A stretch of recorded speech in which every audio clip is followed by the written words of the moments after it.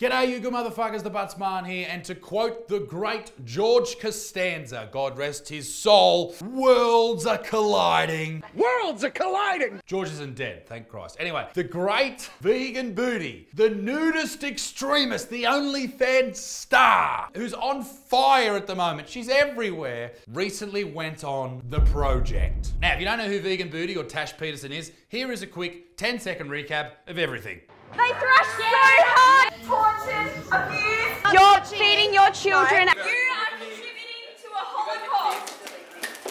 Oh my God, this woman carries on. Here she is recently being threatened with a very deathy related threat by a man who's driving a horse-drawn carriage. I hope you're not filming my child.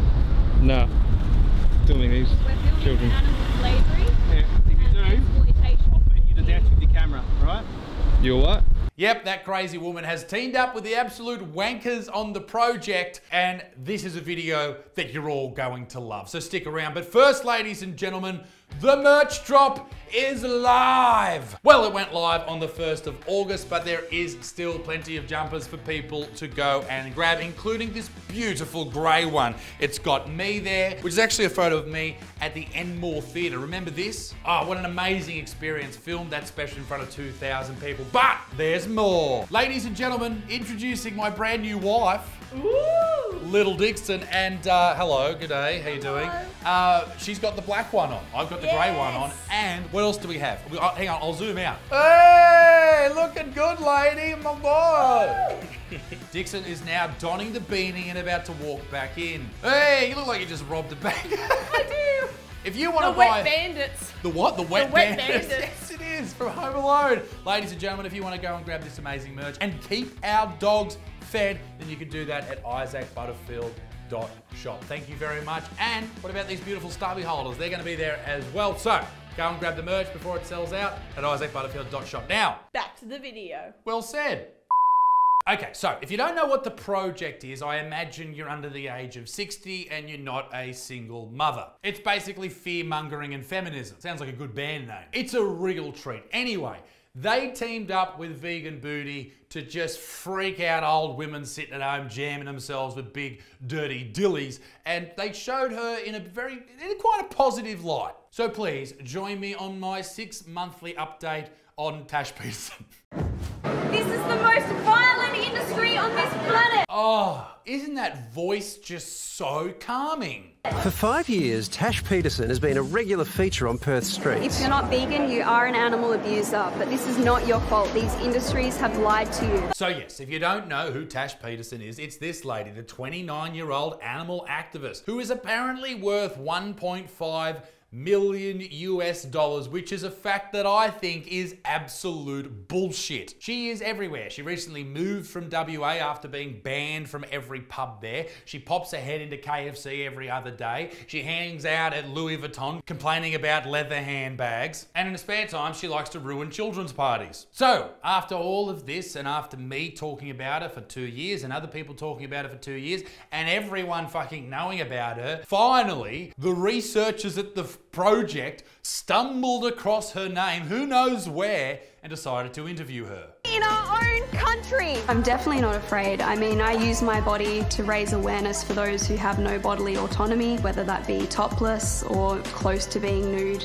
and I think it works brilliantly to raise awareness for animals. Well, Tash, I'd just like to say I disagree. It doesn't raise awareness of animals being mistreated or treated in a negative way. It just raises everyone's knowledge of you being nude.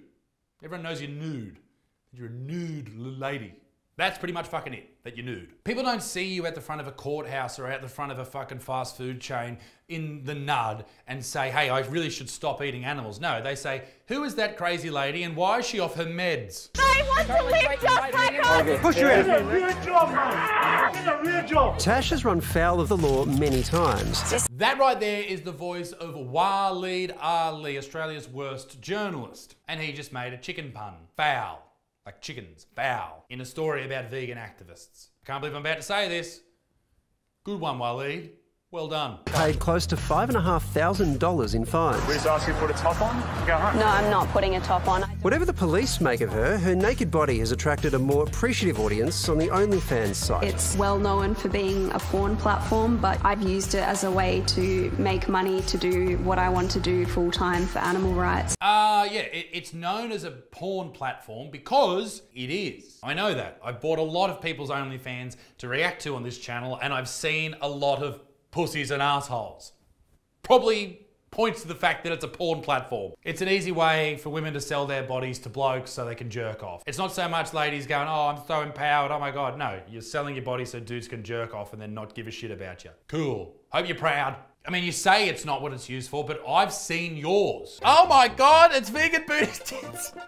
Vegan Booty's dirt box. That's confronting. I saw your bits and bobs, your bits and pieces, your box and dice. Things no man should have to see. So I would suggest, yes, you're using it as a porn site. You may be, you know, raising the money for the animals and being all, you know, nice to the animals and all that shit, but you are using it as a porn site, okay? Let's not beat around the hairy bush. So what does her boyfriend think? Well, he's the one shooting the videos. Ah, here he is, the king of the simps. This bloke. Seeing Tash half naked or even fully naked with lingerie on in public, I can imagine would be difficult for some boyfriends. However, I've just found it quite strengthening for our relationship.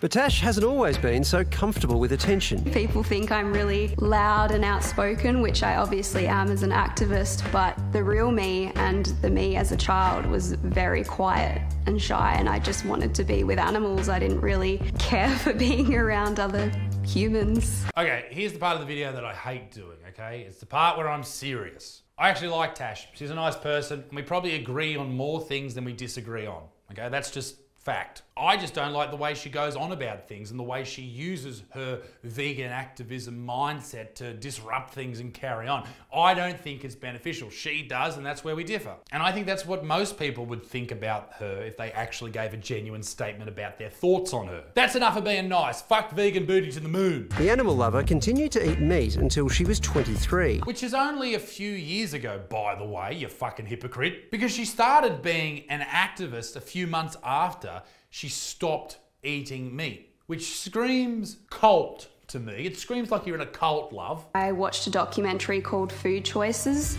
and I immediately changed overnight. Cult, cult, cult. Food Choices is a known bias doco, okay? They cherry-picked data, and that was just the whole thing with Food Choices. It's been debunked several thousand times. Not to mention that they had a foregone conclusion that meat, animal products, dairy products are bad. That's what they wanted to find out. That's not scientific, that's cult-like doctrine.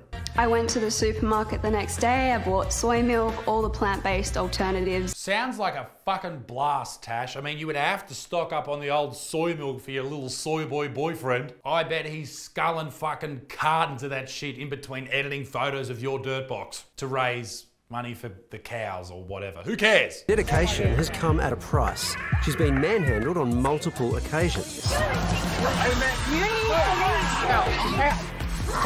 There have even been death threats. Now, I don't condone death threats. It'd be a bit weird if I did. And I've been on the receiving end of probably just as many as Tash. And the whole manhandling thing, you shouldn't do that either. But also when you run into a fucking paddock full of cows or bulls or whatever, people aren't going to treat you too kindly, which is what happened there. You're not just going to politely escort her out when she's running in there tits ahoy. People don't know what the fuck's going on. They do things they probably shouldn't do. I guess that's the way to look at it. I think the only way you could get her out of that situation without actually having to forcibly remove her is to cook up a nice, juicy Wagyu marbled steak and chase her out of there with it. Pretty much being called every name under the sun, from a whore, a slut, skank. I'm glad you got my emails. No, that's a joke. That is a joke, obviously. It's not nice to be mean. You can call her a fucking idiot as much as you want, like I do. And she goes on here to talk about some of the death threats that she has received. And Tash and I spoke about this because she messaged me about one of my alleged supporters sending her horrible death threats. And I messaged her back and I said, this is a year or so ago, I said, Tash, Vegan Boots, I know who that dude is, and he sends me the exact same messages. He just threatens to kill everybody. He's a fucking lunatic. Ah, the internet. What a wonderful place it is. There's a lot of public backlash, so I want to be there for that. We know it turns you on, mate. Get over it. A vegan activist himself, Jack is happy to keep going without a hint of jealousy. He doesn't see it as cheating or anything like that. He supports me for doing what I want to do with my body.